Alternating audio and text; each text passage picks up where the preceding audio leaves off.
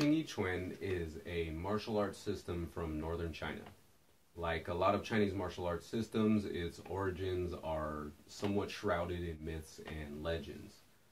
Xing Yi Quan is known for its distinctive guard posture, San Ti Shi, or three-body posture, and also for the Wu Xing Quan, or five phases or five elements form, as well as a series of animal forms, which are a common element of Chinese systems.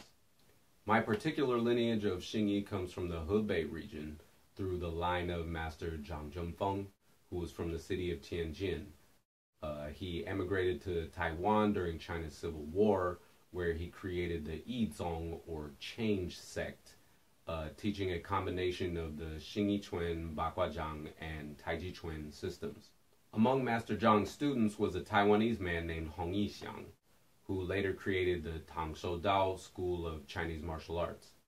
In 1968, Su Rongchen became a student of Master Hong and rose to prominence as a champion full contact tournament fighter while still a teenager. Early on in his career, Master Su set off down the path of research and development that would eventually culminate in the Essence of Evolution system.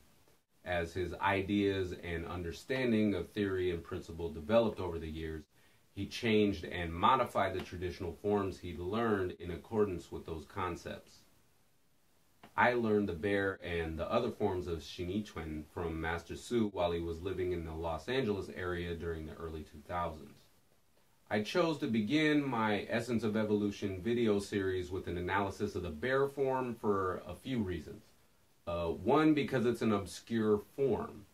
I feel that provides an advantage in presenting it as a platform to demonstrate Essence of Evolution ideas, because for most viewers, the analysis of movement and principle will be unburdened by familiarity with the specific form.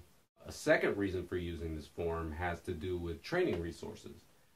At the time I shot most of this footage, I had access to two different free hanging heavy bags, and I wanted to present some alternative training methods from what you commonly see with heavy bags. The particular movements of the bear form are well suited to this type of training with that particular object. And I'm going to end this episode with a demonstration of the bear form, and I'll get into analysis and application of Essence of Evolution theory beginning with the next episode. In keeping with the tradition of the Tangshou Dao School, I wore a Japanese-style uniform in the demonstration. We're out here in Redwood Park in Oakland, California to shoot some footage for the bear form.